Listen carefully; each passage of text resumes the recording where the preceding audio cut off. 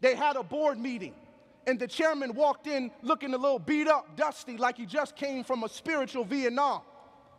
What's going on with you, man? We need a better plan, because this is not working. So as he sits down in his board meeting and is saying, how are we going to make war against the remnant of her seed? Do you know that the word remnant, it simply means that which is remaining, that which is left. But you see, the remnant are not just people who are the leftovers. That's not what the remnant means. The remnant means that this particular thing is just like the original, but it has survived a crisis. It has gone through something that the rest of them didn't go through.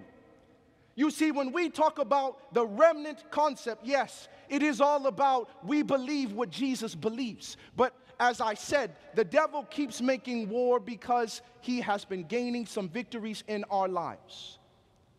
You see, some days I wake up and I think there's something wrong with my church.